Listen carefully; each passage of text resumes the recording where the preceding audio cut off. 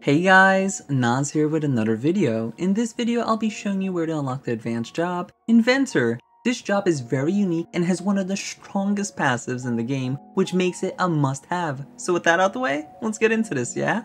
After leaving New Delsa, follow the paths I take to get to the Inventor's Guild.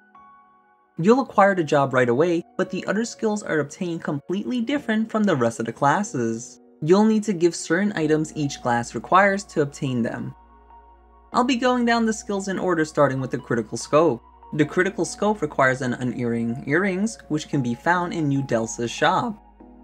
And critical earrings can be purchased from Kanala Bryn if you haven't found any along your journey. Next up is the elemental bomb bottle. This requires soul stones that can be found in chests or from enemy drops. The key item here is the rainbow glass bottle, which can be found here. After that, we'll work on Tin Horn. The lychee can be found along your journey, while the next two need some story progression. You'll need to have Partitio's Chapter 3 finished to have access to Wellgrove's department store. The NPC will have the item on the second floor during the night. The last item is the mythical horn, which is behind an NPC in the Nameless Village, right here. When you're done, let's go back to Wellgrove for the Hastening Hammer materials. Over here will be the soldier's bow.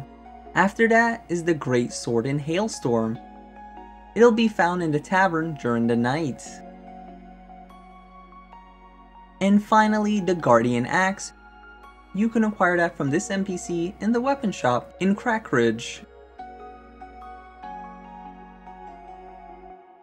And lastly, Arkar's Coil. We'll be heading to Clockbank first. You can get the scrap metal from this NPC. Next is the Ancient Cog, which can be found during the night.